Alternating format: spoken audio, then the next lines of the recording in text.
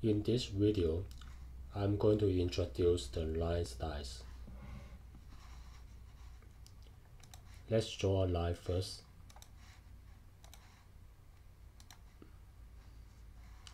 And go to the Properties panel. Click on the Line Styles drop-down button.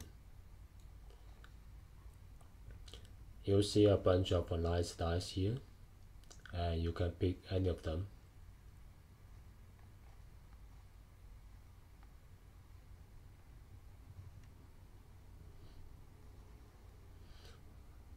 Let's just use these line styles. And you can also edit a line style. For this line style, it consists of two layers. See, the top level is a white line, and the bottom layer is a gray line actually. Let's make it a little bit darker and a little bit thicker.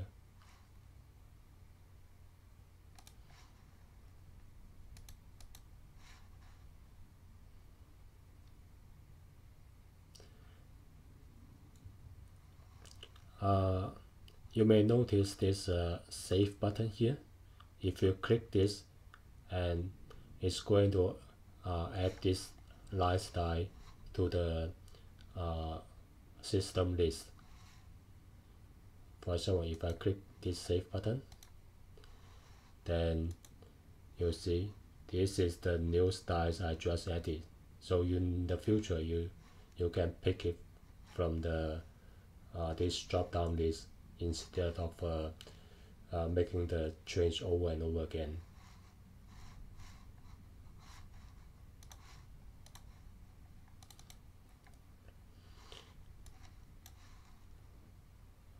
Let's apply the round cap to make it look a little bit better.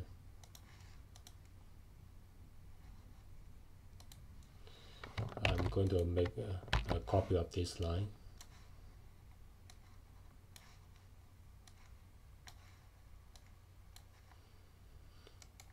And glue them together.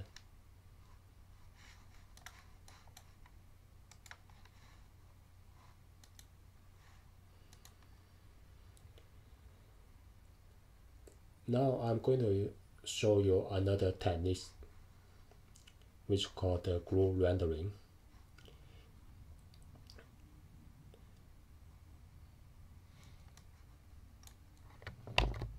Just make a copy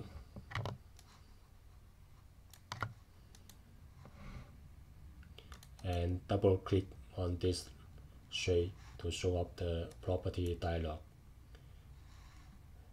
At the bottom, you may notice this group rendering checkbox.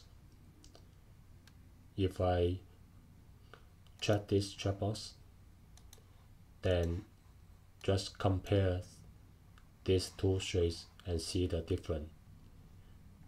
For this one without the group rendering, it looks like this line just run over the other one. But for this one, which has the group rendering checkbox applied, it looks like these two lines are flattened to the same level, and they are just intersect with each other.